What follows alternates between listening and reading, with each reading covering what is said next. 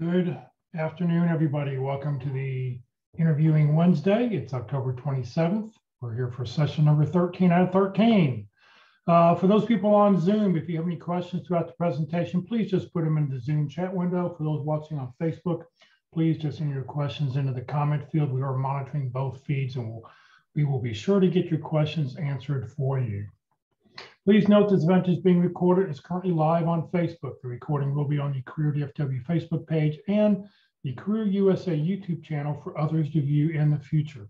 By participating in this event, you give consent for your name and picture to appear. Please note that any comments you put in the Zoom chat window do not appear in the recording. Well, good afternoon, everybody. My name is Jeff Morris. Back in 2008, I started a website called careerdfw.org. We're coming up on our 13th birthday here next month. In 2012, I started a second website, careerusa.org, to help those who were unemployed around the United States. I have written a book called What I've Learned About Your Job Search That You May Not Know. It is available on Amazon. Since 2007, I've been facilitating and leading the North Dallas Plano Career Focus Group. The group's been around since the late 1990s. I took it over in 2007. And I'll tell you about our upcoming program that we have, interesting program we have coming up this Friday at the end of this session. And since 2017, I've been a member of the practice interview team, and you'll hear more about that in just a moment. Well, this 13-part series and series that we played today is the 5th time that we will be concluding running through all 13 episodes. Mark McDonald, who leads the practice interview team, and Walt Glass, who runs the interview success workshop. I asked these gentlemen, can you put together something to help us out? And since we weren't able to meet in person when COVID hit, and they came up with 13 sessions, 20 hours of material. So today we're on session number 13, all about interview crashes, or how to avoid interview crashes. So this is a pre-recorded session. So any questions that you put in the chat window, we will answer at the end of this session.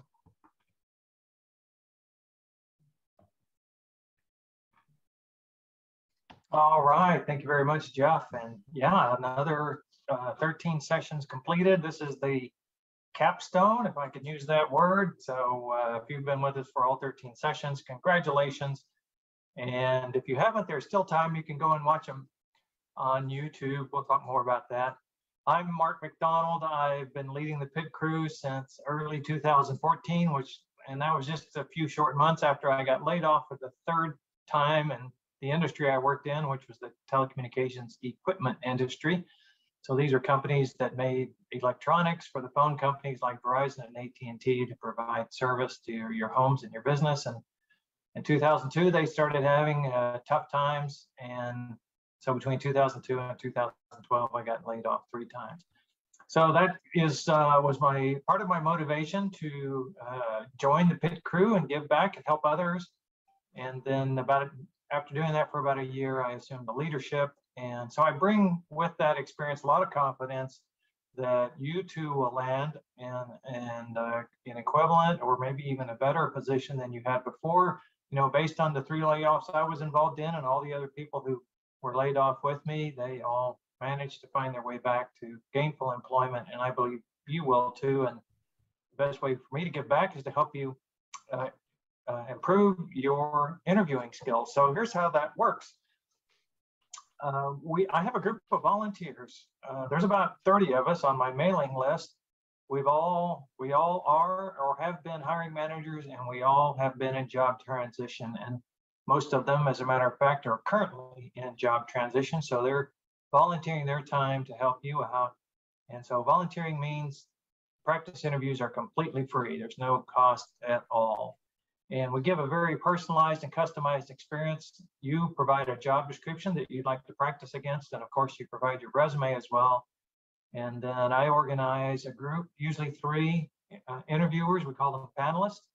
And we set up a time to meet, and we record it on Zoom. And so you get to see afterwards yourself on Zoom how well you did. And of course, the interviewers prepare in advance as well. They ask you very good questions relative to your situation and your experience. And we ask you a few tough questions too, or generally classified as tough questions. And then we also give you feedback. So you get feedback after you're done from hiring managers, people who have done this as part of their professional responsibility. And so that's how the pit crew works. Our motto is practice early, practice often. So that means you don't have to have an opportunity in hand to come and practice. Just pick out a job description that looks good for you. Maybe it's your dream job, and come and get some practice in. You know, the more you practice, the better you'll be. Just like the more you work on your resume and the more you work on your LinkedIn profile, you know, it continues to improve. The same way with interviewing. You can build your skills, and you'd like to do that in anticipation of that when that key interview arrives. So just pick out a job description and send it in to dallaspitcrew@gmail.com, and we'll go to work setting up a practice interview for you. We can do them any day of the week now, so because they're on Zoom. So let me know when you're available, or if there's certain times you're not available, plus 2 days and plus 3 days from when you send in your information. Those would be business days. And that'll help me get started right away to set up your practice interview. There's my LinkedIn profile, and I'm also going to post it on the chat right now. So you can just click on that and go to my LinkedIn profile. If you would like to link in with me, please include a message that says we met on Interview Wednesday. And I just like to know where we made contact, and that's good enough for me. Add you to my network, and that'll help you when you're trying to find connections in your target companies. My network will be available to you. You'll be able to see it. So what's going to come up next? One-way interviews? Yes, one-way interviews. So besides the two-way interviews, which I just talked about, the pit crew also provides one-way interviews. And the pit crew offering is very simple. There's only 4 questions. It's primarily aimed to give you an opportunity to become comfortable with this type of interviewing, because I got to say, it's very strange when you're doing a one-way interview and nobody's on the other end. You're just completely talking to a machine. And so it's something I think you should practice. And I'll give you the questions in advance and a link to the tool. And then after that, you just interact with the tool. So they'll present the questions to you. You can record your answer. You get 3 minutes for each. And then after you're done, you get another link that will take you to your video. Nobody ever sees any of that unless you decide to share that video link. And pretty much after we get it started, I'm completely hands-off with that. So that's the way it works. And I think Jeff and I know Jeff and Walt also have their versions of the one-way interview that may be a little more in-depth than what the practice interview team does. But as I mentioned, our goal is just to get you comfortable using the tool. And I think it's amazingly uncomfortable the first time you do it. And then finally, I also coach. So besides helping people out by organizing their pit crew, I coach, and I just coach on one question. You know, how do you answer the question, why did you leave your last position? Or sometimes interviewers may want to know why you left several positions, you know, in your past. You know, they'll say, well, take me through your last 4 positions and why you left. So if that's going to cause you some anxiety, if you think it makes you nervous to be able to answer that question, then let's have a confidential discussion about your situation, and we'll figure out how to tell your story with brevity and confidence, and also how you might respond to any follow-up questions that arise from your situation. So it's very much personalized to you. It takes about an hour, and just reach out to dallaspitcrew@gmail.com, and we'll set up a phone call or a Zoom call and have a discussion about your situation. Good afternoon, everyone. Walt Glass here. What do I do? It's a little bit differently than the pit crew, which I hardly recommend you do also. And that is, what are the fundamentals of interviewing? What are we selling, and how do we sell them? The interviewing is a selling presentation. I don't know about you, but I don't know anybody that does a presentation without practicing it unless they have it knocked cold to begin with. They understand all the content, they know how to present, they understand their audience, they know how to do all those things from the get-go. They're already at that point. But most of us are not. Most of us, we're not professional job seekers. We're not professional interviewers from the candidate's point of view. So how can we improve those skills and do that? So I offer the workshop. You have to be registered to attend. Look me up on LinkedIn, look at my About section, gives you some details there about what we do. So primarily, how do we differentiate ourselves from those other candidates? How can we be memorable from the other ones? For those of you that have hired people, you know what I'm talking about. When you come in on Monday and you've talked to 4 or 5 candidates last week, which one stands out? And why do you think they stand out? That's not an easy decision to make sometimes. Well, how can we help them make that decision quickly and easily? How can we see if there's a real match for us, that job fits us as well as fits them? So we can do that. And the other thing is we're selling I am, I do, and I help. We're selling our characteristics, who we are. What kind of personality do we have? What kind of soft skills do we have? And then we sell I do, and that's the skills and knowledge we have, the hard skills, the activities that we do, the knowledge education that we've had in the past. And then the I help, which is what can we do for them? So we want to take the characteristics and soft skills along with the actions and activities and skills and knowledge there to produce results for them. So how do we sell that? I see a lot of I do's in an interview. Do this kind of activity, do that kind of thing. I'm a project manager. I like project management. Yeah, you and all the rest of the project managers say the same thing. So how can we be different than that? Be glad to have you register, sign up, come on down. It's not where you have to sit in the hot seat. It's not stressful. You don't have to have a lot of anxiety. You will get an interview video. I give you a handout which goes over many of the things that I talk about, plus some other things about the handout itself that includes around interviewing.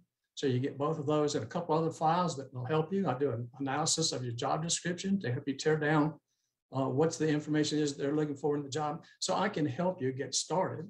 And also a list of things that you can prepare ahead of time prior to the interview so you can have some responses pre-planned as to what they might be. So this will give you confidence so that you can go in with some enthusiasm, excitement, and interest in the job in the company, which is a huge differentiator. So sign up, send me that email. I'll give you some dates. Come on down. I call it Learning Without Squirming. This actually, when I started, after I'd done the pit crew for about a year, I put together a presentation, lessons from the pit crew, and it was all about, the mistakes that people make that almost everybody makes. And I gave that a couple of times. I gave that presentation a couple of times, and I said, well, this is not really what I want to talk about. I don't want to talk about all the mistakes people make. I want to talk about, how you do well. And so I changed the presentation, and the common mistakes just became a couple of slides. And the rest of the presentation was about interviewing well, getting a good start, all the things we've talked about, getting a good start, setting yourself apart, building rapport. And so this session, the last session of the 13, really builds on everything we've taught before. And we're just going to look at the common mistakes that people make, and hopefully you'll be able to avoid them. Once you're aware of them, we're going to look at them all at once, in a group. And now at the end of this, you may be kind of overwhelmed. And so it's hard to characterize these things as mistakes. Some of them are definitely mistakes. Some of the things you want to avoid, at all cost, could be very detrimental to your chances, but others are just best practices. So if you do these things instead of doing it some other way, you're going to have a much better chance of improving your candidacy, of being selected as the final candidate. So we'll try to identify some of those as we go along. I reviewed the presentation, this week, getting prepared for this, and that's what I came away. I said, boy, there's a big long list here. But yeah, there is a big long list. You're not going to be perfect on every one of them, and we'll identify the ones that are, really to avoid, and the ones that are going to make a more positive difference in your experience. Here are the 13 sessions, and if you're new or you kind of came in the middle, all of these are available on the Career USA YouTube channel. So go to YouTube, type in Career USA, all one word, no periods or anything, Career USA, and that'll take you to the Career USA YouTube channel, where Jeff has a whole bunch of videos. One section is dedicated to interviewing, and also all 13 of these are available in that section. And there's some really good ones in here, demonstrating enthusiasm and building rapport, for example, are really good ones. The structure of this to help you with your search is that the first 5 are all about preparing to interview. The second 5 are all about effective interviewing. And then the last 3 that we've done, and this one that we're doing today, are some advanced topics that build upon the first 10. So you really want to take a look at the first 10 before you delve into these last 3.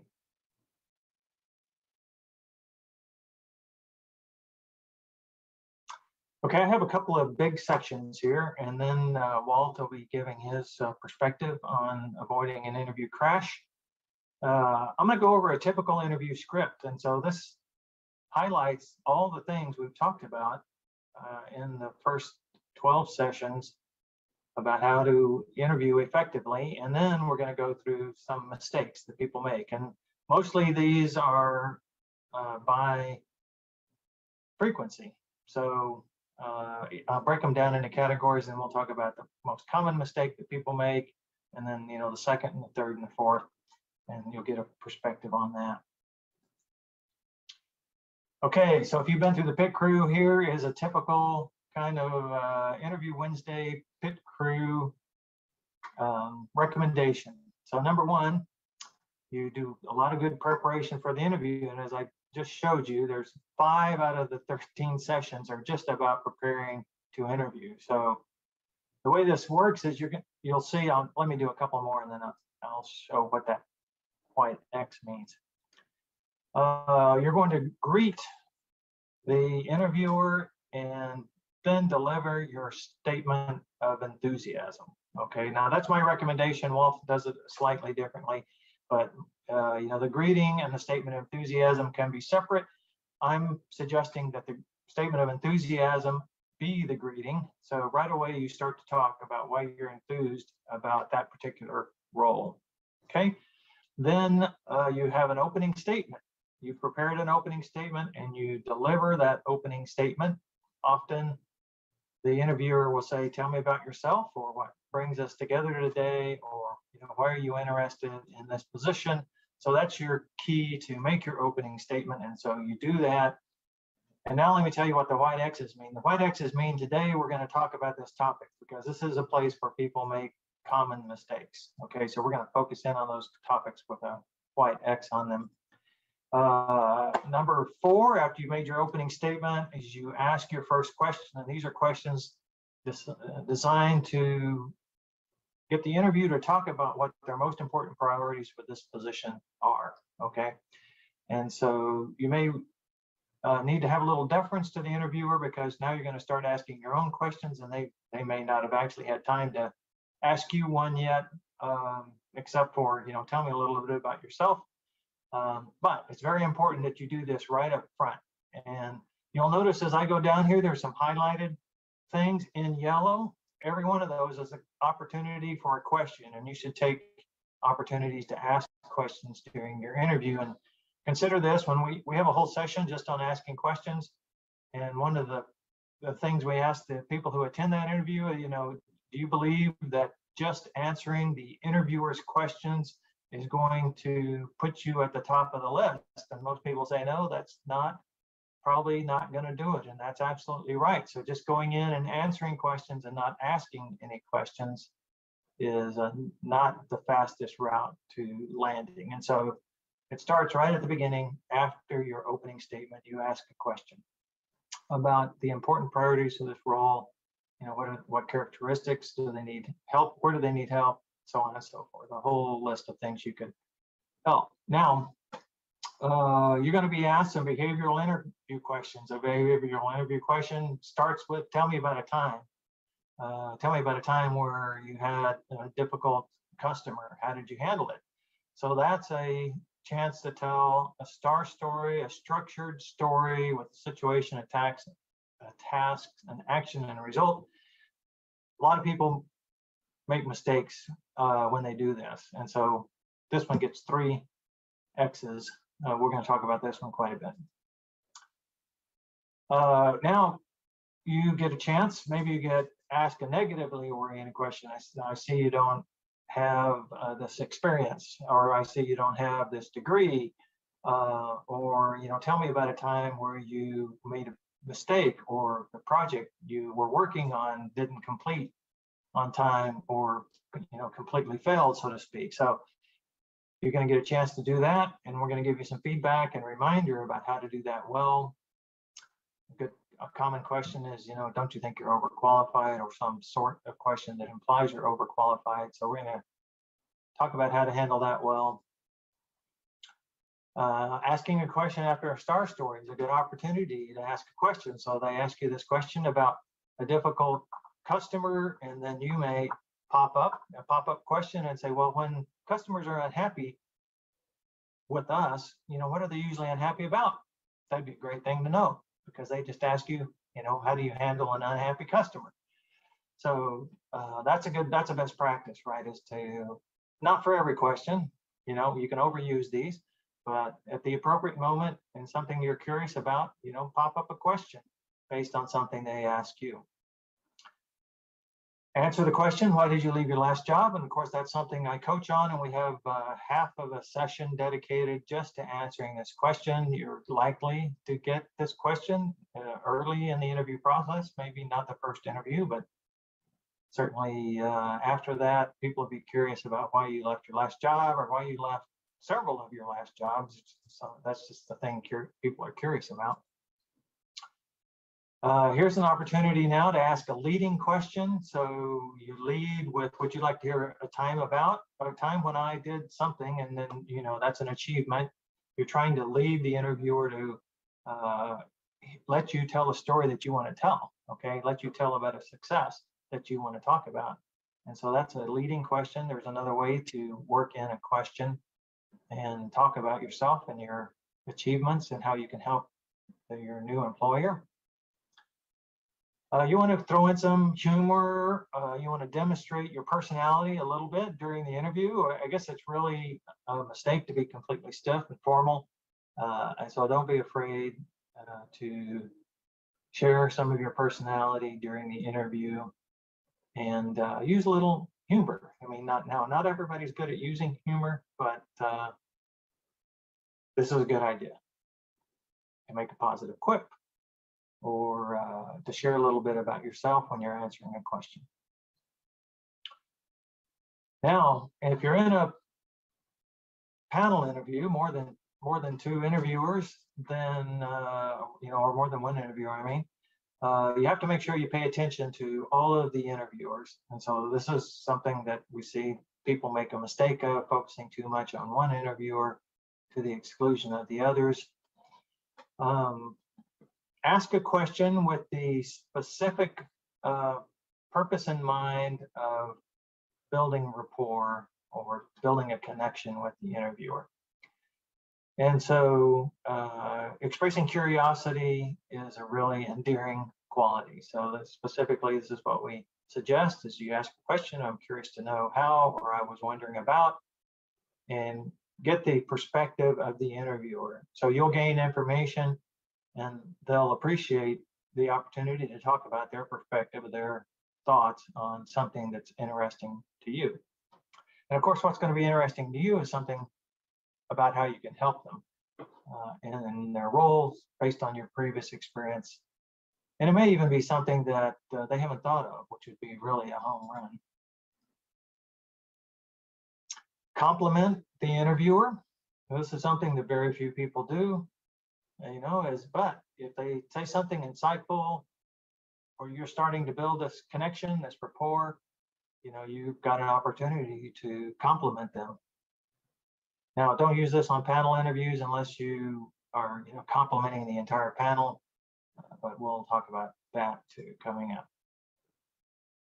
Bring your work product. This is a great thing to do. Bring some work product with you to show off at the appropriate time.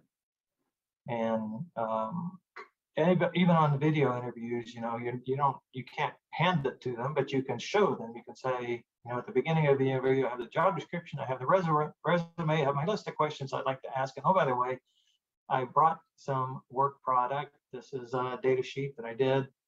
And if we get a chance, I'd like to share it with you or talk about how I did that.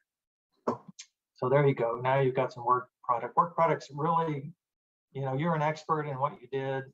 And if you're, it gives you a chance to be proud of something you've done in the past that's applicable to what they need. So that's a good practice as well. Answer the question, what are your salary requirements? We have a half a session just on this as well. The same one we talk about, why did you leave your last job? We also talk about how to answer this question, what are your salary requirements? So this is not going to be something that we give much feedback on today, but it is part of the list of preparing for and delivering a good interview. And then your almost last opportunity to ask a question is your end of the interview question. So you prepare these in advance. Some of them may get asked during the process of the interview if you get a chance to drop them in, but certainly you'll have some at the end. What are the next steps? And asking for some feedback at the end. How do I match it with your ideal candidate? So and we'll give you some feedback on mistakes that people make in this regard. And then finally, a big one, ask to be advanced to the next step, ask for the job, make a good closing statement. So mistakes are made in this area as well. So that's kind of the script for a successful interview, using all the parts and pieces and techniques that we teach in this 13 session series. Common interview preparation mistakes. So number one, not focusing enough on the company's missions, values, goals, and customer experience. In general, you need to spend time figuring out, what's important to the company and their missions, values, and goals. And if they have a retail presence, you can go to their store or their office or visit their website and find out what that experience is about. Okay. Also, not very many people, or not enough people, I would say, who come through the pit crew have attempted to seek out information from former employees or current employees. Okay, so you can locate former employees on LinkedIn, and you can try to network into them and just ask them questions, give you some inside information and some insight about the culture in the organization, maybe the challenges they face. It's a great opportunity for extra preparation. It's a best practice, I would say, to take this step, and it'll inform your interviewing and give you a much better chance of being the final selection if you do this. Now, if you haven't done this for the initial interview and you get called back for a second and third interview, the urgency to get this done ramps up, but now there's some time pressure. So this is kind of all built around target companies and preparing in advance and finding a job instead of being found, instead of just sitting at home and waiting for someone to call you with an opportunity that looks good to you. Turn that completely on its head and start a search for companies that or you suspect, and then you verify through informational interviews, so that they would be interested in you. They have opportunities that you would be interested in, and a culture that excites you as well.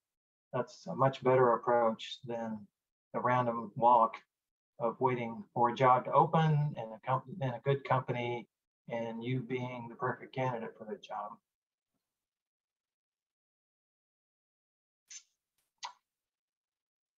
So session 11, which we just did a couple of weeks ago, is all about informational interviews and target companies.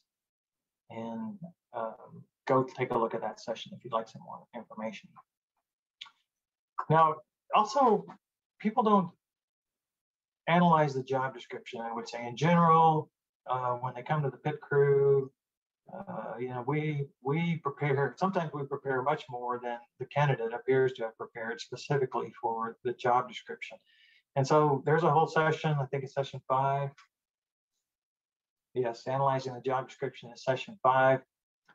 So spend some time with that job description, but just realize that it may not be current, and it may not be all of the job requirements. And so part of the best practices is very early in the interview. As a matter of fact, right after you've had a chance to make your opening statement, you're going to start asking questions to find out if there's any additional requirements or things that are not on the job description, or a different perspective from the person in front of you about what's needed for this role. And I think a lot of times you're going to find out there is, but having a good understanding of what's written down in the job description is a good start, and spend some time on that. And you can even do your own verification before the interview starts by reaching out to people who have the same title, or who had the same title, who used to work at the company and had the same title. You can call them up and say, well, once you've made a little contact and asked them for some help and they've agreed, what is actually required to do this job? What are the challenges that this position faces? What kind of skills would make a good, a productive and successful, employee for this role? And so you can pick up that information in advance by finding people who've had the similar job in the past, who work at a company or don't work at the company, used to work at the company. So opportunities missed when you don't do that kind of outreach networking, I would call it. Okay, opening statement mistakes. So number one is an unstructured response. I would say most of the people who come to the pit crew don't really have a good idea how they're going to answer this question. Okay, let's say 80%. And so what happens is they kind of go hunting and fishing, or shotgunning it. They talk about all the things they've done. Sometimes they review their resume. There's no particular message. There's no particular specific ways they could help, or achievements that are going to resonate with the hiring manager. It's just a summary. It's just a summary. And so the best way to do that is to have a structured statement. Talk about your motivation, talk about some achievements. You don't have to talk about how you did them. You just need to mention the achievements. You're planting some seeds to let the hiring manager or the interviewer, if it's not the hiring manager, know that you have some idea about what this role is about. Maybe based on the job description. It may also be based on the research that you've done, and you have some idea how you can help them. And so those are kind of the two areas that you need to cover: your motivation and the ways you can help. And you may also, depending on your situation, talk a little bit about your professional training and a little bit about yourself. And there's a whole session on session 6, openings and closings, where we talk about how to do this well. The main takeaway, I think, is have some structure, have some purpose in that opening statement. Don't just wing it. Don't just talk about your resume. Don't just talk about what you do. Talk about how you can help and why you're motivated to help this company at this time in this role. So that's the best practice. I just mentioned this. Even if they ask to review your resume, you don't want to review your resume first. You want to make your opening statement, which, by the way, needs to be relatively short. 2 minutes would be good. And so it's not going to take a lot of time to show that you're focused, you have purpose, you have an idea how you can help, you have some motivation to help. And then you might say, where would you like to start? Or you might even offer a question. Would you like to hear about a time where I did something X, Y, and Z? If they really want to review your resume, then that would be the time to do it. And then, of course, you got to work in your first questions, right? What are their top priorities? So you know if the job description is accurate, or if there's additional things that haven't been added that are important that aren't on the job description. Okay, yeah. The third bullet up here: not immediately transitioning to your first question after the opening statement. This is really important. And when we talk about difficult questions, which we did last week, a lot of difficult questions you might receive, like specifically questions about your background or things that are missing in your background or your lack of experience in a certain area, can be addressed by knowing what their most important priorities are. Okay. And so you can deflect those questions by talking about how you meet those important criteria, which they just told you, a few minutes before, as opposed to not having something that was on the job description.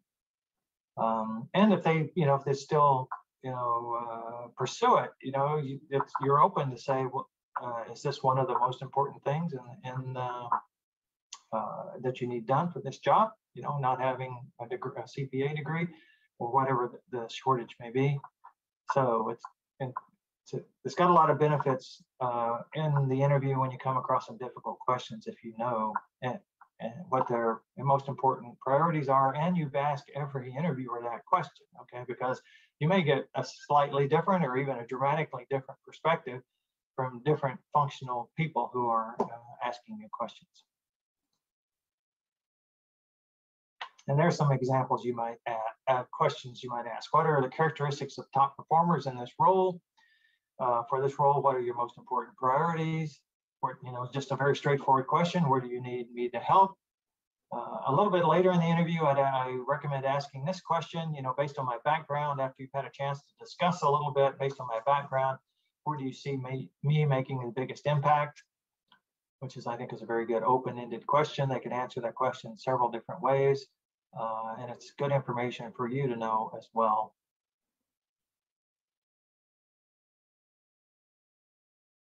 Now, some interviewers do not give you a chance to make an opening statement.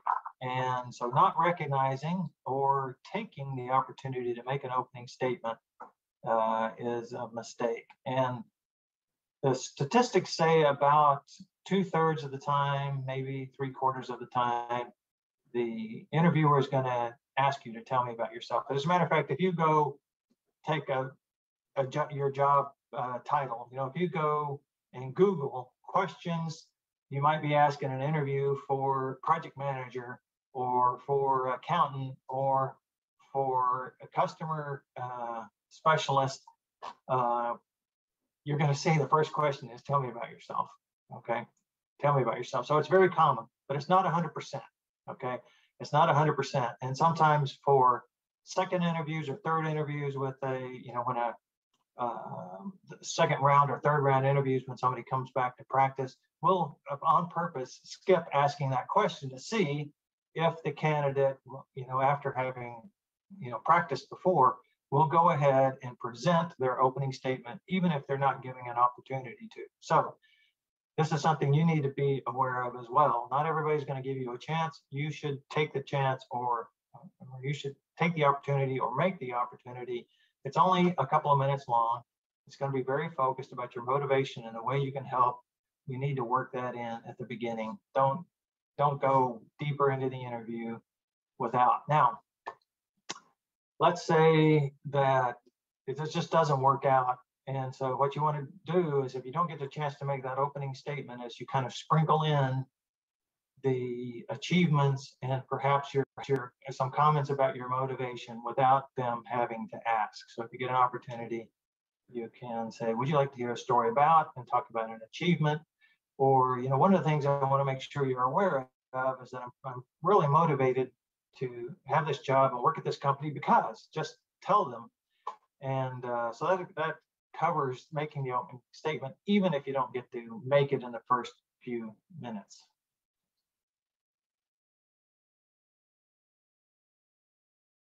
Yeah, here you go. The offer may not be obvious that they ask you to make an opening statement, and it may not even be intended. Okay, they may just be skipping that step. It's not part of their interview ritual, but take the opportunity to make that opening statement.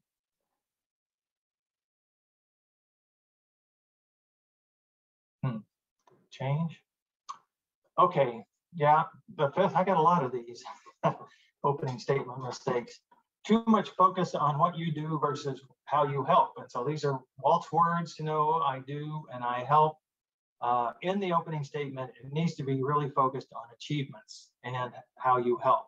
The chance to talk about how you did it and your personality, who you are, will come up later. But in the opening statement, you're planting these seeds. I can help you. Talk about how you can help. Okay, and so the recommendation is that you don't talk at all about how you did it, just how you can help, what the result was some activity. Okay, star story mistakes. Star stories are really powerful. They can use them to build an emotional connection with the interviewer, and of course, star stories end well, so there's a powerful result at the end. But people tend to make some mistakes based on kind of a misconception, I think, or a misunderstanding of what the objective is. And I'll tell you the bottom line. The bottom line is to get to the result within 90 seconds. And so sometimes people will jump the gun on the star story. They won't listen to it all the way. They think they know the answer, and they'll start to speak too quick. Walt's going to cover this in general as an issue with answering any kind of question, not just star stories. Making the star story too long is the primary thing that people do. Now, some people can make it too short. They're too terse. They don't provide enough information. And so that's a mistake as well. But by and large, almost everyone, 9 out of 10 candidates at the pit crew, we give them feedback to be more brief. And so the real trouble with that is the situation and the action part of a star story. So a situation, task, action, result. And so a lot of times people want to cover the situation in quite a bit of depth. I was one of those people as well before I learned this, because my perspective was, if you don't understand how difficult the situation is, you're not going to really be able to understand how great what I did was. But that's what's covered in the result, right? So you don't need to spend a lot of time on the situation. As a matter of fact, it can be very brief, just placing it in a context of where you worked, what your role was at the time, what level, for instance, you were in the company. Also, the action can be very detailed. I mean, there may be a lot of things you did, okay, and you would want to talk about all of them, but you need to also shorten the action part to. So if you have 5 things that you did and you want to talk about all of them, just say, well, I'm just going to share with you the 2 most important things out of the 5 things that were key to this result that I got, which, then you're going to talk about the result. And if the interviewer is curious about what the other 3 things were, they will ask, and then you get another 90 seconds to provide additional information. But if they're not, they may be impressed with the result, but it's not, top of their mind, then you haven't used up time talking about things that they're not particularly interested in. So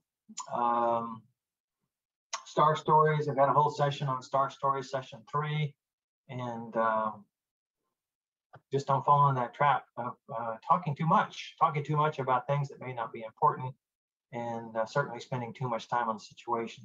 It can just be very brief. And what oftentimes happens when people spend too much time on the situation, too much time on the action, they forget to say the result. They forget the money line.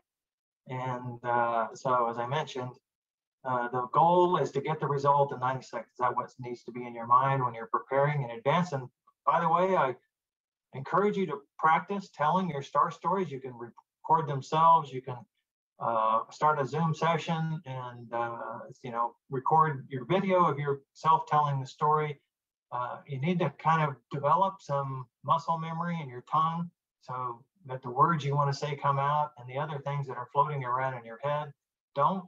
Okay, some people get distracted by telling the story and what's happened in the flow of the interview.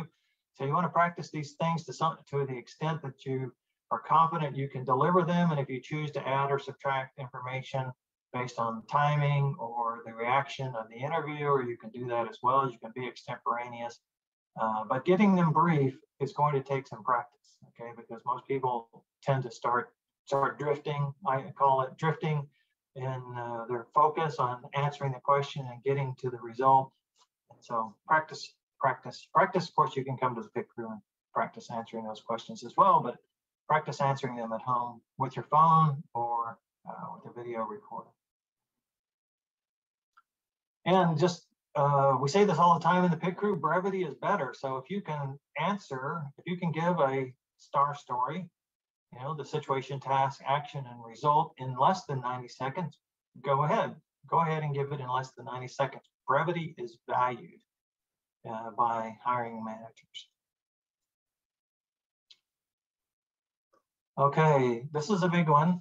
And a lot of people have been worked in teams and been trained that there's no I in team. Okay, so they'll tell their star stories using the third person. And that's a mistake. The task can be a team task. The action needs to be what you did, okay? It needs to be your part. What I did was, or my part was, and then the result might be a team result. So most of the star story can be team oriented, but the action has to be about you. They're not hiring the team, they're hiring you. So they want to know what you did and how you reacted and how you addressed your part.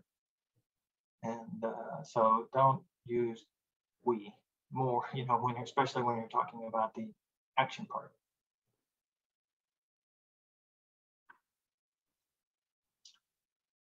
Okay, yeah, talking in generalities. Some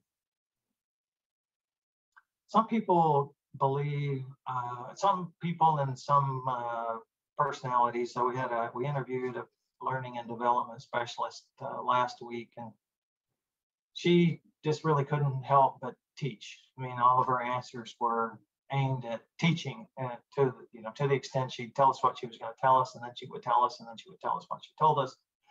And it was all very bookish, okay? But what people are mostly want to hear is about what you did, how you addressed it, and not how you might do it if you were, reading it in a book, how it might be taught to you or explained to you. They want a very specific instance, your instance, okay? So tell me about a time where you had a difficult customer. So instead of talking about how you handle a difficult customer in general, you'd say, well, if the customer was upset about this, I would do that, or this or the other thing. They want to hear a very specific story, an example of how you handled a difficult customer. And so you're going to include details that only you would know that apply to the story that you're telling. So those, and that's its own trap right there, okay? Because you can be too detailed or too specific. So you have to decide, and this is why you practice in advance, which details are important to this story, and use those details, not all the details, not every little nuance needs to be included, but enough needs to be included to build your credibility. And that's how you do it. You talk about things that are very specific, have numbers. Dollars are good. Dollars are the best. You can talk about dollars, but transactions are just numbers, and transaction events or percentage improvement. Or if you're just telling a one-on-one story about a customer, you can be very specific about what they were upset about because right? Because you asked those questions, and that'll help build credibility. A caution about percentage, some people say things were improved 50%. Well, that's not very helpful unless it's put into context. So things were, it's a lot different improving things by 50% if it's 2 to 3 than if it's 200 to 300, right? So there you're back to providing a number to put that percentage in context, okay? And that will tell them what the scope and span of your achievement was.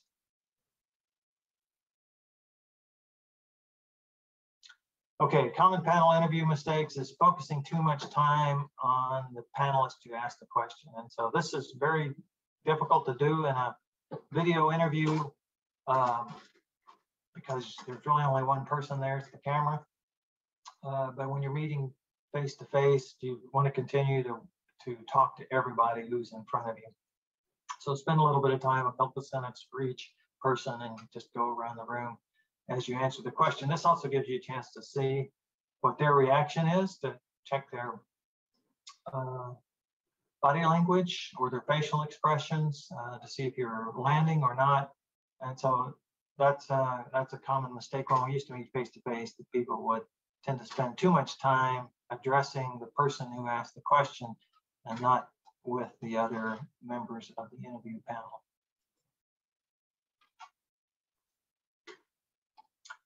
I put a comment down below that the same way with asking some of these personalized questions until you kind of sorted out what each person's role and responsibility is. You want to just ask questions that anyone could respond to, not aimed at any particular person. And then you'll learn by the questions that you ask and what their particular focus is. Also, complimenting a single panelist is a bit of a mistake, and a lot of people use this phrase. Maybe it's a crutch phase. That's a great question, but it's a common way to slide all the other panelists who haven't yet asked their great question. Okay, so singling them out for praise and not praising the other two. It's kind of like complimenting one without complimenting the other two. So don't use that, don't do that. You might say, and instead of saying that's a great question, or you might say, well, I'm glad you asked that question. It's something I wanted to address, and then go into it. Okay, taking the lead. Let's talk about this for a moment. And I think I'm getting pretty close to my part, end of my part. This is a quote from Jack Bick. Jack Bick's a coach with the Pit Crew and Career Alliance. He's written a couple of books, and he volunteers his time with the Pit Crew. And he said this one time, I thought it was a great line. The middle of the interview is a conversation created by you. Okay, so you guys may recognize that getting into a conversation or a dialogue with the interviewer is a good idea. It gives them a chance to talk. It gives you a chance to get additional insight, to learn about the role, to build a connection with them. But it's not likely to happen unless you make it happen by asking questions. Okay, it's going to be they ask, you answer. It's going to be an interrogation.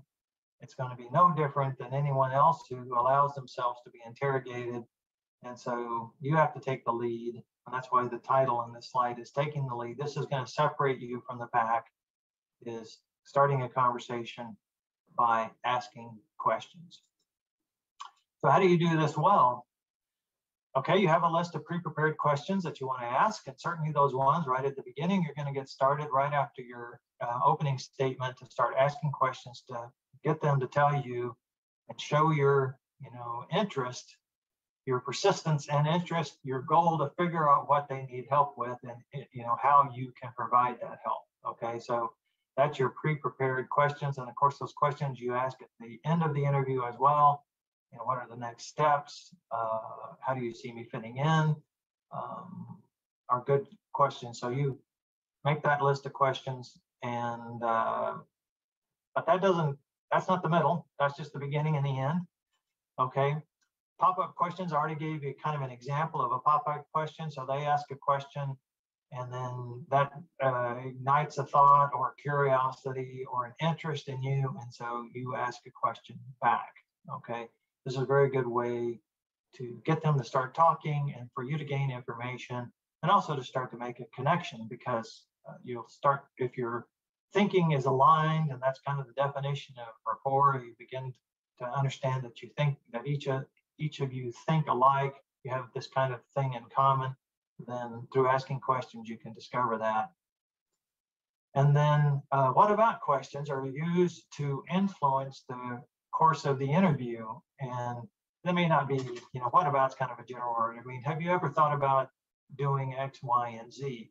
And it's a way to solicit a response for them, but also to get a boomerang, right? So they may say, I never thought about it, but tell me more, what do you think about it? That'll just boomerang that question back to you.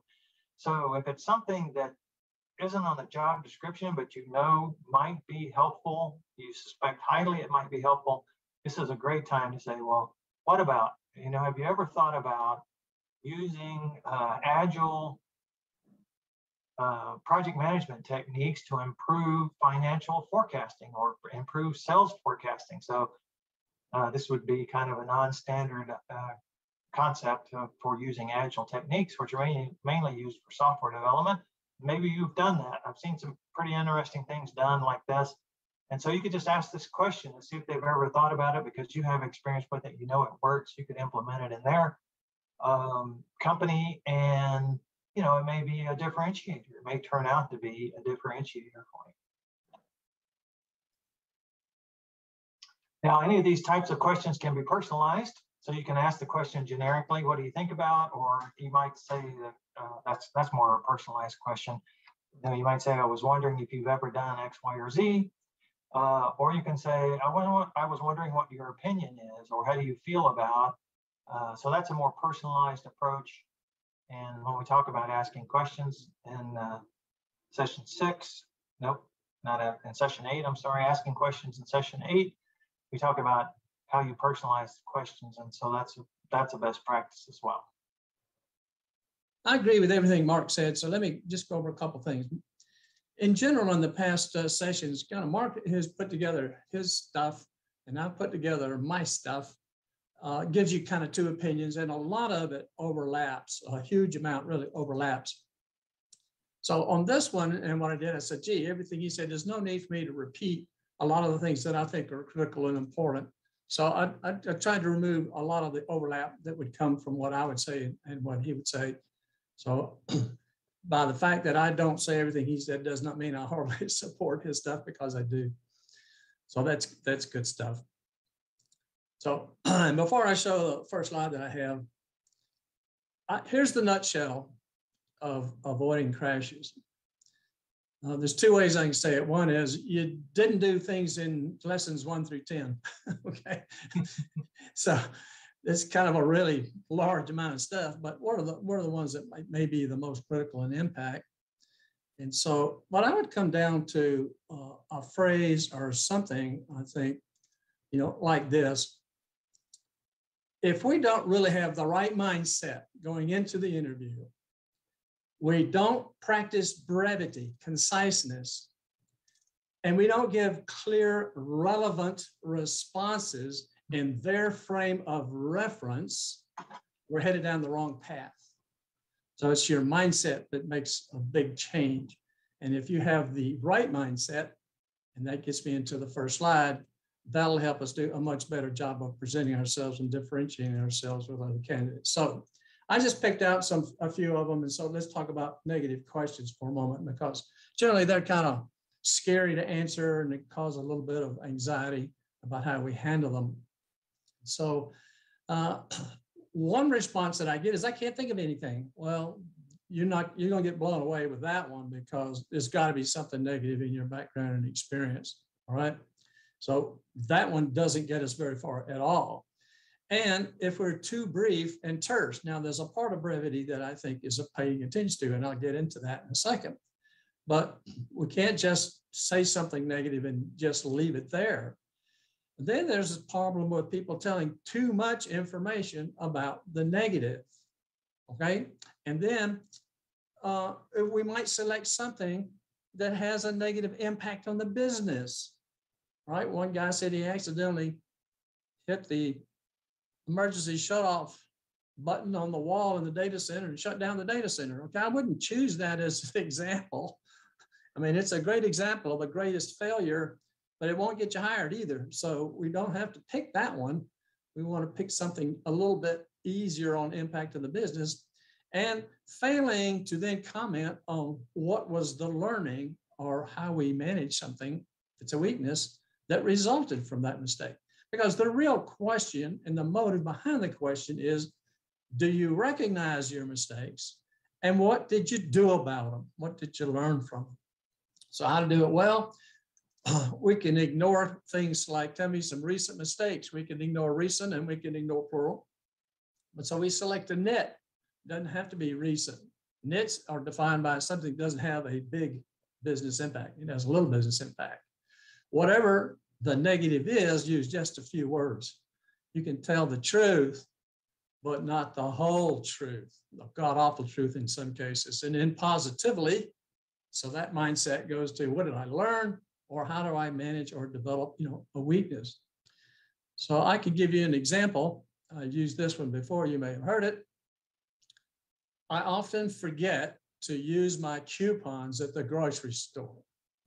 So what I do is I'll put them in the glove compartment on the car, and they're always available every time I go to the store. And I stop, okay? So here's the mistake. Here's what I learned. Here's what I do so that I don't make that mistake again. Now, the god-awful truth is I forget to take them out of the glove compartment. When I take them into the store, I forget to give them to the cashier. And then when I get back in the car and I look at them, they're expired anyway. So that's a true story. And that happens to me. And I still have problems with the dadgum coupons. Okay. Well, I don't want to, if I'm an open truth teller, I'm going to just open my kimono and just show all the bad stuff. All right. Well, those of us that want to do that are not going to be successful in getting a job. So we can tell the truth. One person was asked, tell me about some of your recent mistakes. I said, okay, one was this, another one was this, and another was this. And I said, stop. He said, well, I'm answering the question. I said, great. You answered the question that way and you won't get the job. So which way do you want to go? So you've got some options here as to how to do that. So how to handle these negative questions are in this how to do this well. So speak with positivity. My expertise in this area is growing as I learn more and more. Okay, working knowledge, I'm able to learn quickly. I have expertise in a similar area. Maybe their CRM system is different than the one you're used to, but I'm very familiar with this and I can easily pick up, and I have the expertise, then I can easily pick up the new system to learn the inputs, outputs, et cetera, and how to navigate the system. Something like that, all right? Now, if they get to a biggest negative, the greatest failure, okay? What was your biggest mistake you ever made or something like that? Here's my suggestion on answering that. Remember that it doesn't have to have a big business impact to be a big mistake or a big failure. The difference between a mistake and a big failure is basically the significance in the learning. A big mistake, a big failure says, I learned something very significant. It changed my way. I do things differently from my own because of that. So let's, again, we don't have to pick one like we shut down the data center. We can just pick something that was significant. And I told one like this. It said, well, I read The 1 Minute Manager by Ken Blanchard years ago. And then he said, catch somebody doing something right. And it changed my leadership style from that day forward. And even in my personal life with my family and my children, all right? I came home that day and I caught my children doing something right and it blew their minds away. I couldn't believe it was me talking to them. You know, what happened? Because I said, I saw what you were doing. We didn't do anything, Dad. We didn't do anything. I said, yes, you were. You were sitting in there playing together, having a good time, enjoying one another's company, you know, and they were like amazed because I would say something like that to them instead of saying, whose socks are these on the floor? Come in here and pick these things up. So I changed that approach. And that works also well in the company. So now when I recognize somebody, I would recognize them individually first. If they get a bonus, I give them the pocket, they have the money in the pocket first, then I recognize them publicly. So that kind of thing changed my life. So that's just an example of that. Overqualified. Now, several of us fit in this overqualified question, and many I hear are very. So Walt, yes. Excuse me. When they asked something about biggest failure, and I like the way you said frame it, and it doesn't have to be you shut out the data center, but can you bring something that's a profound learning from your personal life and say that you've learned to treat people differently or better or being more open and tolerant or things like that? Are they suitable in a professional interview session? I suggest start with professional. All right. Always go with a professional answer before a personal answer. Now, if they ask you a personal question to say something in your personal life, I might address it that way. You have to be careful because they ask a legal question sometimes. If they ask an illegal question about your personal life, you give them a very short answer. You might inquire as to why is that question interesting to them? You know what? Why would they ask that question? And then after you're hired, you can correct them. So, but I would stay professional. My suggestion, relevant to the job. Does that answer your question? Yes, and it would be professional relevance to the job, but you start understanding better. You start developing empathy for other people or things like that may come in handy. But agreed. Well, when I first became a team leader, and towards my last position in a leadership role, what leadership do you think I knew in being a team leader compared to what I had 20 years later? Quite a difference. So I might pick something else. And when I first became a team leader, I thought I understood my people. I quickly found out that I didn't. I interviewed each one so that I could really apply their knowledge, skills, and resources to make us more effective in our results and our activities. As an example. Thank you. Okay, overqualified. Here's what I hear a lot in interviews. The first thing I generally hear quite often is, no, I don't think so. Don't you think you're overqualified? No, I don't think so. And I hear I'm absolutely qualified. Absolutely, Abby suggests that we tell that one. With all my experience, look at what value I bring to the position. I can hit the ground running. Yeah, okay. No, you maybe not think you're overqualified, yet you're right qualified. I mean, yeah, you feel like you are. I can bring greater value to the position. Yes, I can hit the ground running. I can mentor and coach others to develop. Yeah, you can do that. Okay. Some of us say, well, there's some additional, I don't know everything. There's some additional learning opportunities. And then they sell the difference in the fact that I haven't worked in this industry before, which gives me a good reason not to hire you because you don't have experience in this industry. And my experience will be an asset to the company, will help me be, do well in this position. And you're right. That's all. You're right. Okay. But my question to you is, have we answered the motive to the question? There's a motive for asking this question. What have we done? Well, first of all, we told them they're wrong. We said, no, I'm not overqualified. Well, they think we are, right? And then we give them all the reasons to show them that we are overqualified. So that technique doesn't work very well. So I suggest first we target right. What position are you targeting? Are you willing to take a lower level position? Maybe you are. Maybe you've reached a point in time. I did that in my last job. I went from a significant leadership role to an individual contributor role as a customer relationship manager dealing with colleges and universities in the state of Texas. So it was like a stepping down position from the things that I used to do. So they'll ask questions, overqualified, lower level, something like that. So they believe we're overqualified. It doesn't matter whether we are or not, they believe we are because they asked the question. The motives, there's several things that can come up in the motives. This question has probably more motives, potential motives, than any other question. We're old and set in our ways, all right? It's going to be a lower salary. We can't adapt to change too much. We can't keep up with the things that are going on in the world.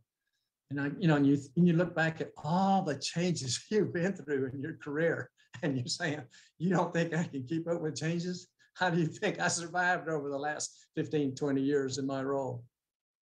Lack of interest in long-term employment. Oh, you're just going to work for a couple of years and then retire, and you're going to quit. You're just looking to finish out your career, which may be true. Some of us are saying, I just want to work for 3 or 4 more years, and that's it. And the main concern, being the biggest one, is a short timer. You won't be happy here, you won't like it, and you'll leave. And I don't want to invest all that time in you and money in you to bring you on board, get you acclimated, get you going, get you started, and then you turn around and leave. So here's a suggestion how we might approach it. Let's agree with the interviewer. Well, if you say that I'm overqualified, would you agree that I'm qualified? Well, of course you are. And they're going to agree with that. And that's a little bit of a sales technique to start them to move from a negative situation in their mind to a positive situation in their mind. Because we are in a selling presentation. We need to learn how to sell ourselves, right? So let's talk about things that says, this is the job for me and why, and this is the place where I want to do it and why. In other words, convince me that this is the job you want to do and that you want to do it here. Now, in my opening statement, this is a couple of things that I include in my outline for your opening statement to tell them why you love this type of job, doing these type of activities, producing these kinds of results, and why this particular company, their services, their products, the industry, whatever it might be, that says these things energize me to work in this position in this company, right? So I actually say that's a couple of things you can put in your opening statement to already show that you're interested in that job, no matter what your background and responsibilities might have been.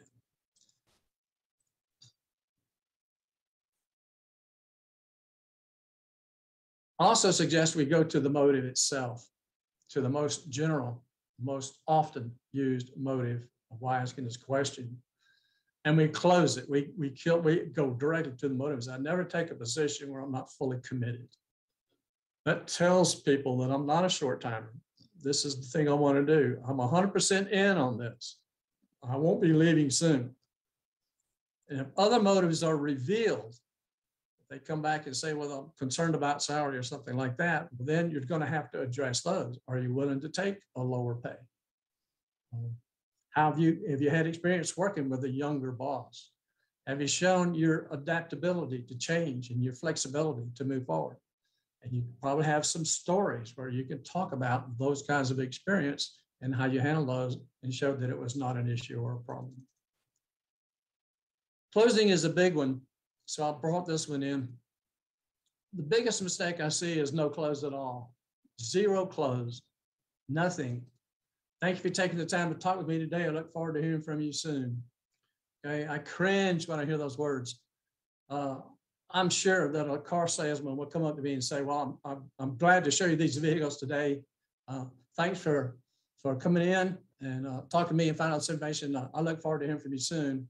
Here's my card, and you walk out. No, car salesmen don't do that. No salesperson does that. But we do as candidates, we do it often. We don't close a sale. We all agree we're in a selling situation, then we ought to have a close.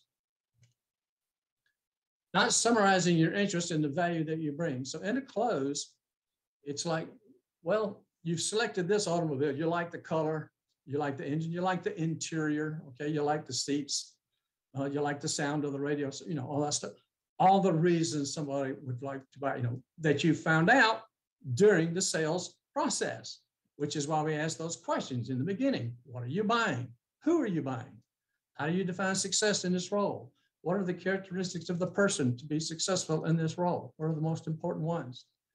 Because then we can sell to those things. That's why asking that question is so important that Mark emphasized after your opening statement.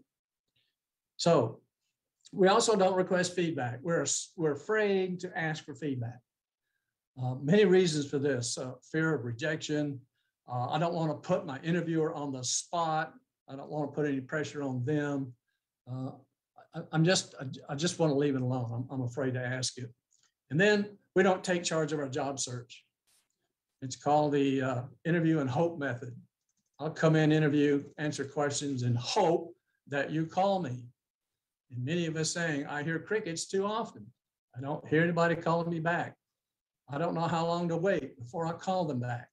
So how do we do these things well? Well, let's show interest in the job. So here's kind of an outline I have for summer, you know, in closing. So everything we've talked about today looks great. I can't wait to get started. I'm really excited about this opportunity. Some people might say, gee, where would I be sitting if you hired me? Something like that. A little humor inside of that. Summarize the value we bring. Let's tell them why they should hire us. We're going to answer that question in a quick, brief summary, all in about 90 seconds now.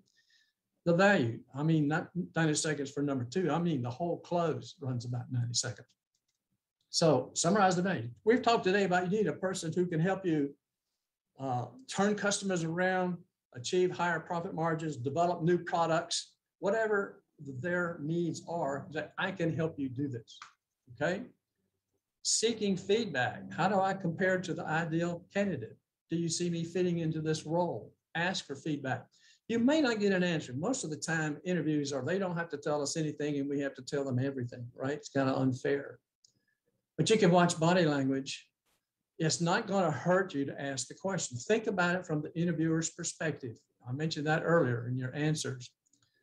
From the interviewer's perspective, if you ask them and says, I'm really curious to know how you would compare me to the ideal candidate. It's a positive way of saying, do you have any concerns about me fulfilling this role? Please don't ask, do my qualifications fit the job? I'm going to tell you why. First reason is, yes, they do, but that doesn't mean you're going to get hired. All right.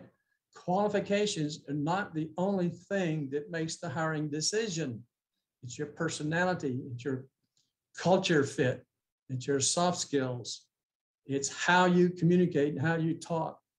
It's not so much the story you tell. It's more powerful in how you tell it. I remember in the pit crew, question was asked for a star story and person laughed. And he said, that was a fun one.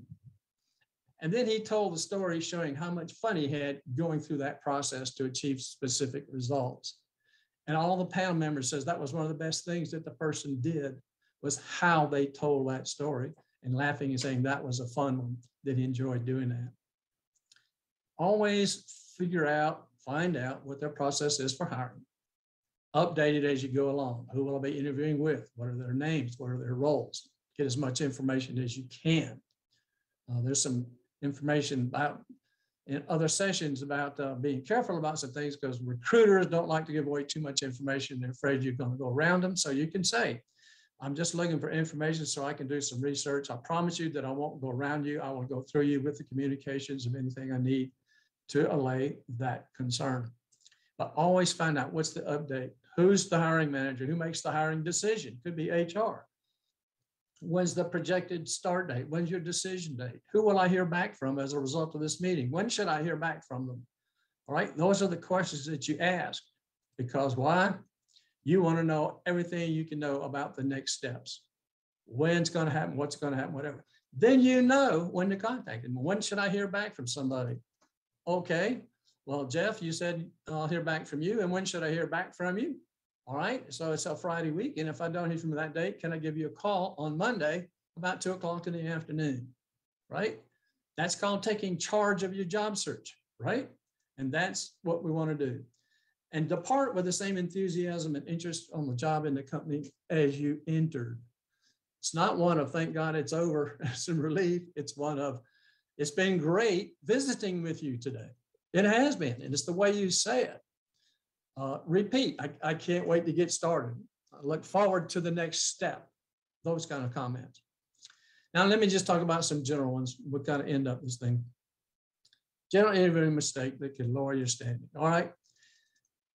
I always say this is the most important one. It's not demonstrating genuine enthusiasm or interest. So if your mindset is one of fear, anxiety, not sure, that sort of thing when you walk in, how can you show enthusiasm or interest?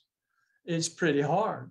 But if you are genuinely excited about the position, the company, the interviewer, finding out more about the jobs, the expectations, the roles, the things that you'll be doing, the achievements, the things, how you'll be measured, and finding out all those things, it is exciting and energizing to you, then you will show that in the interview. So we need to be in that mindset. How do you get there? Well, it's practice. It's practice, right? Practice gives you that confidence. And that's what Mark and I are in business doing, free of charge, to help you shorten your job search so that you can say, all right, I feel very confident. And now I can show that interest and enthusiasm in the interview itself. Answering the questions. If your view is just to go in and answer these questions and get out of Dodge, that's going to be pretty poor for being selected as a candidate in moving forward. A lot of people go in and say, just please God, help me answer these questions and get out of here. Well, that's one end of the spectrum. I just described the other end. So prepare our questions, prioritize them so we can integrate them during the interview. I wholeheartedly suggest we ask that opening question on the characteristics, or how will I be measured? What achievements are you looking for me to accomplish in this role? So we can start selling to those things. It starts a conversation starter. We don't just find them out. We said, okay, which one would you like to talk about first? Now, one of the persons mentioned, and she's not online now, says, I'm an outstanding executive assistant looking to support executive management. And if we just change those words around a little bit with interest and excitement and say, I am an effective and efficient executive assistant, maximizing support for executives to make impactful decisions. Now, I just changed the words around a little bit. I put it in their frame of reference. I'm saying, gee, I'm looking for a person who's energetic. I'm looking for a person who does well in organizing and being effective and being efficient. So I'm describing myself. I'm telling you a little bit about who I am, in that answer. So it's just a different way of thinking will generate these kinds of words. Speaking too quickly while trying to formulate a response. Oh, I'm telling you, there is some pressure on us to answer a question quickly, or we think we're going to just die right there on the spot. We've got to answer right away. No, you don't. No, you don't. In fact, that's totally wrong. I'm going to tell you, usually I say, consider this or consider that, and I'm just going to tell you flat out. That's wrong. Pause. So pause and think before answering with a nice, clear, concise response. I'm thinking about the person in the picture that we asked a question to. He said, let me think about that for a moment. Took out a piece of paper, a pad, pencil, wrote down things, took about a minute, and then came back and gave us a nice, clear response. And every panelist said that was the best part of the interview, was that person pausing, organizing their thoughts. It was not a simple answer to a question. It had some complexity to it. Stopped, took the time to put the thoughts together and did that. We were all very impressed with that. This was an executive level person. This is what we expect executive level people to do, all right? Some people walked in and said, I want to show you that I'm quick on my feet and I can think rapidly, all right? Well, if you could do that successfully, go for it. But at the same time, I think the interviewers are much more impressed with people who pause and think and give a nice, clear response. Speaking from our perspective only. So somebody was asked, why do you want to work here? And what did they say? They said, well, why do you? Because I think, I really enjoy the environment. You've got great training. I like learning new things. I like a good work-life balance, and I believe you excel at that. And finally, you're just a few minutes from the house. So my question is, whose frame of reference are you in? Well, you're in your frame of reference. Is there anything wrong with this answer? Not necessarily wrong. That's your perspective. So if you want to give that, that could be great. But I'm going to tell you, the fact that you live a few minutes away from this job is not a part of the reason that I'm going to hire you. It doesn't mean anything to me. If I could add or maybe replace with what I really enjoy doing is I enjoy doing these kind of activities, producing these kind of results. For example, and I give an R and a star story of achieving something that's relevant to that position. So I'm driven by the results more than the activities. So you can mention your activities, but add your results to it, or just give the results. Why do you want to work here? Because I like turning customers around, et cetera, doing the things that are there that you're hiring me for.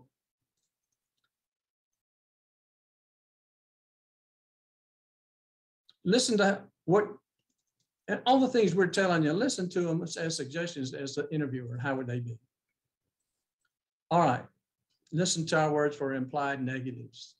I'm looking for managerial support, executive support, kind of implies that we have not received it in the past. So I'll stop there.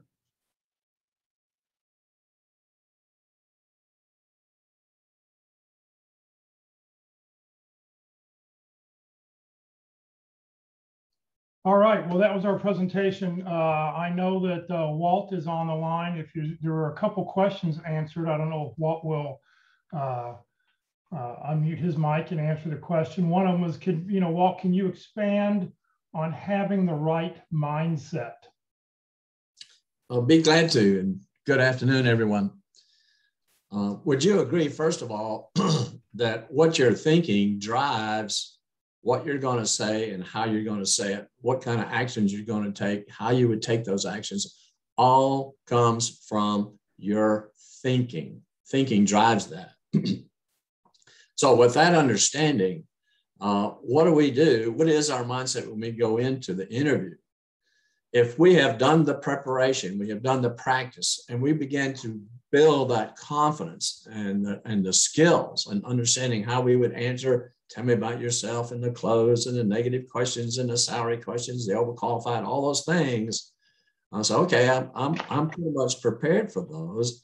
I'm ready for the negative questions. I know how to approach the negative questions and saying it short and then giving a real positive ending to it. Now I feel good, and I am anxious now to demonstrate my value, tell the stories, show them what I can do for them. I'm going to enjoy meeting this person. I'm looking forward to finding out what's going on, what's happening, and what are the areas where I can be of assistance and I can help them. When you're thinking that, your words change, your mannerisms change, you're smiling, you're energetic. I don't know how to say lean forward. You lean forward when you have these type of things. That's a result. So that's my idea. I'll say, when you go in, what's your mindset? Now, there's a couple of TED Talks out there that say, go to the restroom and adopt either a Superman or a Superwoman pose. All right. You put your hands on your hips, you look up. I am awesome. I can do a great job here. This is really the best thing. I can't wait to get in and start talking to yourself like that. And you will begin to adopt that type of style. Your brain listens to you. Now, a problem with that can be if none of that's true, you end up with psychosis and you go back, you just go bonkers. So you can't lie to yourself. You have to be positive. But that we're not talking about that here. Tell yourself positive things. I like to listen to types of music that energizes me, gets me toe tapping, and gets me feeling good. I'll date myself with ABBA and Take a Chance on Me. I kind of like that song, and I like the beat of it and the way they sing it. Everything like that's pretty cool. So those kinds of things help me get into that mindset and still be genuine and be authentic and be myself. Right. Another question that came up, and I'll let you answer it too if you like. What's your opinion on sending thank you notes after the interview? Yes. Well, yes. The general guideline is thank everyone who helps you. Everyone. This can be a simple thank you. Now, a lot of this is going to be by Zoom. We would say in the past, when you're in the interview, you make sure you get everybody's contact information and you can send a thank you note, that sort of thing. You can write it out, handwritten. So be the interviewer. If you've interviewed people before, how many thank you notes have you gotten? And when you got one, what did you think about the person that sent it? So it actually moves you up a nice quantum step in this is the kind of person, this is the soft skill, this is a character of the person that I would like to work with, that recognizes and sees this in other people. So one person I thought had a pretty good idea, took the thank you note stock, wrote out the note, took a picture of it and sent an email with a picture of that thank you note in it. That's a very different behavior. But thanking someone, thanking them, giving them a compliment in the interview is the start of that. Then follow that up. And you don't just say, thank you for taking the time to talk with me. Your note can't be just like anybody else's note. It has to be different. Thank you. I appreciate when you were talking about this thing. I think that's very important for this position. I'm glad you brought that up. As we had discussed, I'll anticipate hearing from you on this date. And if I don't, I'll be calling you on this date. So I'll go in with that little action of taking charge of my job search in the thank you note. Brief. People don't like to read long things. I've seen people take a resume, fold the bottom page up so that only the top 5 lines are showing, and they make their decision off of that. You send a long note or a long item in an email, people won't read that. So make it brief and make it short. Walt, well, thank you very, very much. Great information, great presentation. Thank you for the last 13 episodes and all the time that you and Mark help job seekers around here. Can I make a couple of comments right quick? Yeah, go ahead. All right, number one, add target companies in your chat window. Some of you said some really nice things about what you do and that sort of thing. So add some companies. I can't remember who the person was. I have to go back to the chat window. You worked the Guinness World Records in the number of target companies. I think there was 21. One of the things you entered there was MUFD. So I went out to LinkedIn, looked up MUFD. There are 9 hits on MUFD. And there were Tokyo, there were England, Japan. And I saw one that was MUFD Analytics. So whatever you put in as your target company, make it the same as what I would put in a search in LinkedIn to look for that company and look for people. So that's the second tip. And then I received an invite from one of the participants today.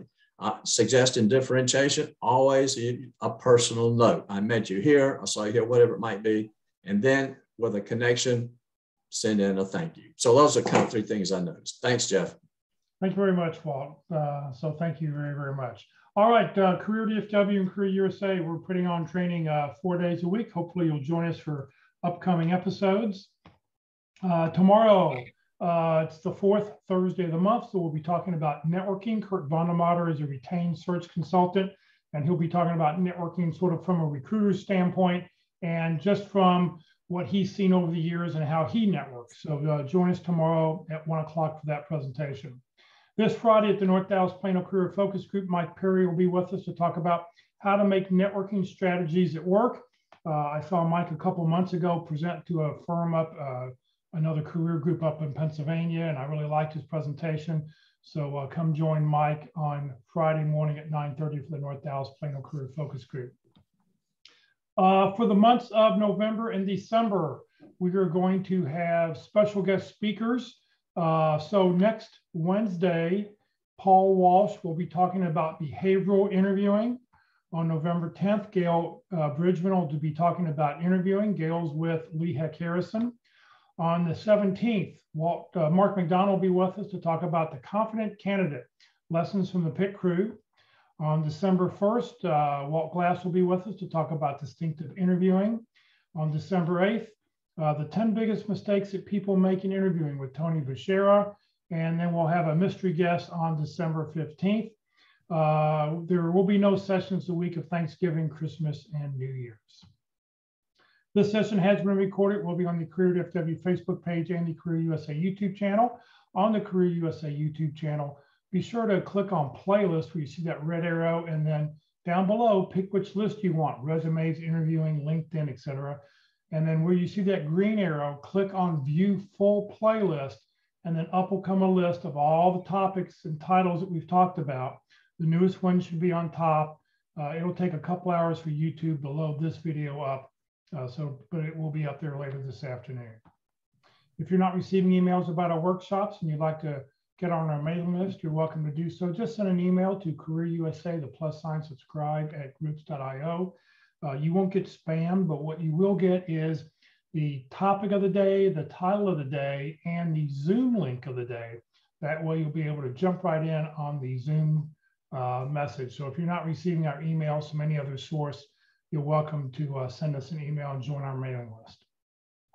Please note, Career DFW, we're a 501c3 nonprofit organization. All of our speakers are volunteers. I'm a volunteer. I've never gotten paid to do any of this over the last 13 years. I just do this to help the unemployed. Career DFW survives on donations. Please consider making one when you get your next job. So thank you very much for joining us today. Walt, once again, thanks for being with us. And we'll see everybody hopefully later in their week. Thank you, Jeff.